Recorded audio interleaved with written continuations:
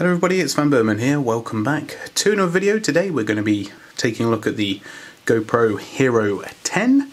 This only came out recently this month in September. I think it might have been just over a week ago now. And we got lots of nice new upgrades. I'm not really too up to date with the stuff that GoPro's up to. My last one was a Hero 6 that I still have, and the one before that was a Hero 2, so maybe my next one will be the Hero 14. But no, I only really tend to buy them as and when, sort of when there's a big upgrade or what have you. We're still missing out on some key features in the Hero 10. In fact, some stuff has regressed slightly. However, you know, we'll go through this new one, the 10-year anniversary, all that sort of stuff, so bound to be a big one. Hopefully it's good. Fingers crossed it's good.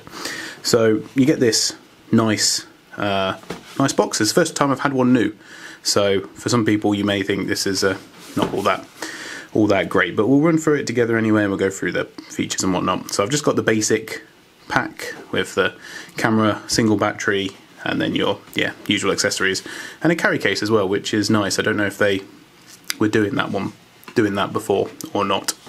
I can't tell you. So it looks like we've now got a battery compartment that flips up, although I believe that is also the same for the 9 and 8, not the same for the 6 though, so that's what I'm sort of comparing it to. Hopefully there's a big upgrade from 6 to the 10. So you can actually now just take files directly from your GoPro through USB to the PC, is one of the things I've read, which was actually a pretty good improvement, although surely one that's that's really simple to implement, and they could have done it a long time ago, but you know, whatever. Better late than never, I should say. So we've got a 23 megapixel sensor, which is pretty good. Still roughly the same lens size though, as far as I'm aware, but nevertheless, the processor much improved, I gather. We've got a 5.3K? Why isn't it not just 5K? Okay, fair enough at 60. 4K 120, really good. And then obviously the 240 mode for 2.7K is something that I do really want to have a bit of a play around with if I can, out and about, see how, you know, slow motion looks, you know, with the footage shot at 240. We've got a 10-meter drop into water, not really an issue for me, more of a land mammal than anything, so don't think it will be going in water, but good to know. It's got that resistance there. Voice control, once again, not really too fussed about that myself. 8 times slow-mo. Wonder how they're working that out. Is that to do with like running it at 24 or 30 FPS and then doing it that way? I don't know, I'll have to have a look. Data overlays, pretty good. More information the better. Time Warp 3.0, once again not sure. 1080p live streaming, that's fine. I figured like some of the other ones did that as well, but anyway.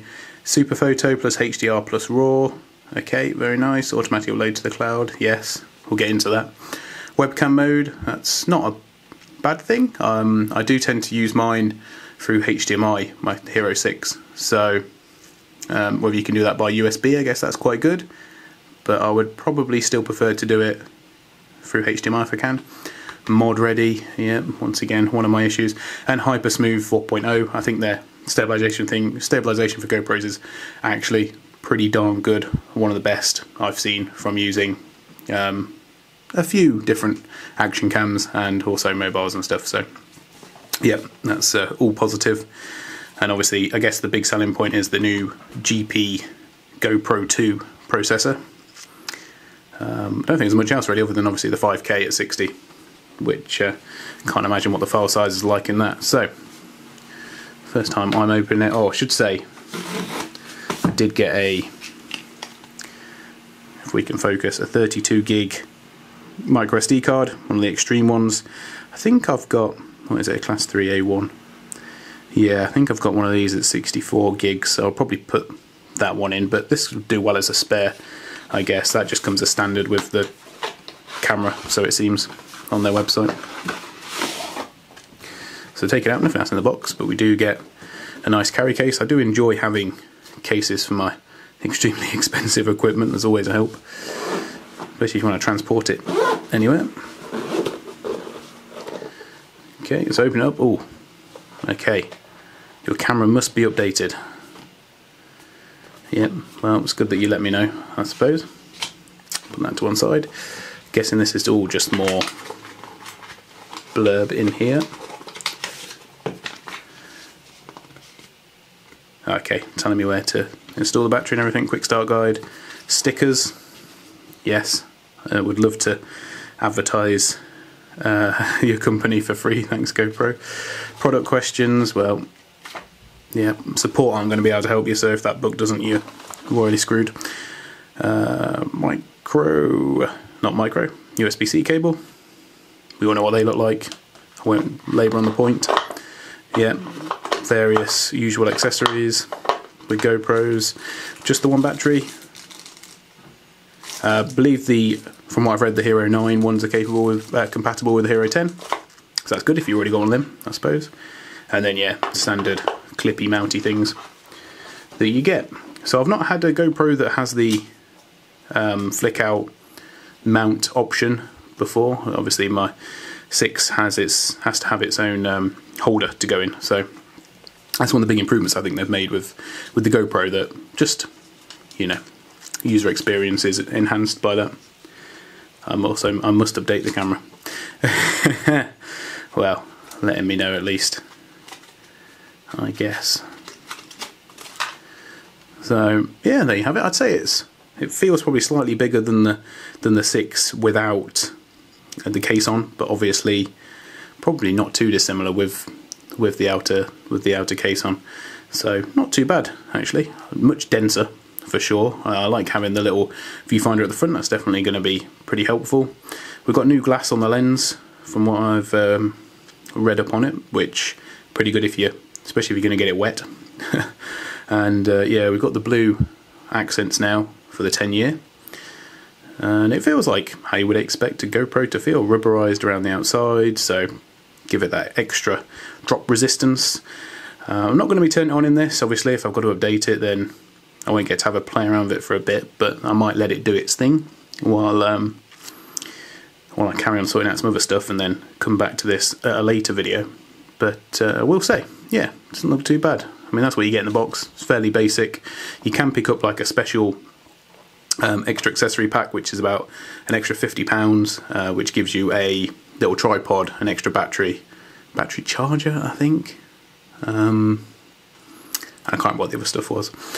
But yeah, one of the gripes that I have with GoPro, and I've had it with them for a while, admittedly when I had my Hero 2 Silver, Silver 2, whatever it's called, you know, you had to buy an adapter to use an external microphone. But now with these ones, and from the 6, I don't know when it started, but my 6 is the same issue. You can't just attach an external microphone to it. You've got to buy a very expensive adapter. Now, luckily, the ones that are for the 8, 9 and 10, I think, the media mod or whatever they're called, they are actually at least make a lot more sense, because, you know, they go around the camera rather than a dongle that you would get for the 6.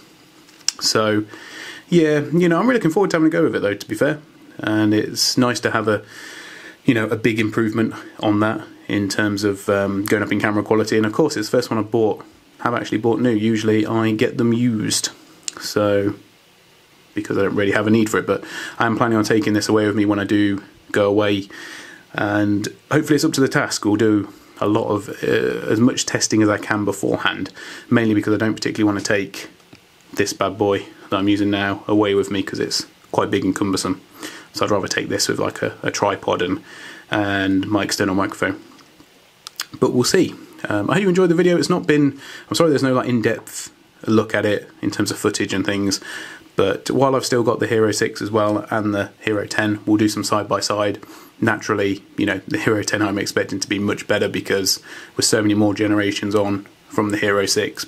But I think that, you know, a 6 to a 10 is probably, you know, a decent upgrade cycle for this type of thing. And because the Hero 6 is still really usable, the Hero 2 Silver would actually still be really usable as well, which, you know, assuming they haven't fried themselves, is quite a big testament to how well GoPro make their products. But, you know, if your customer support is bad, which it was for me, and and yeah, anyway, and if you carry on making a product every year, with some years being very minor upgrades, then like this one really, I know they put a new processor in and added some new technology, but you know, effectively, and a slightly better sensor, I guess. But yeah, it's more evolution as opposed to revolution, I suppose. But yeah, no, I'll leave it there because I've got nothing else to talk about for now. But we'll see some more footage.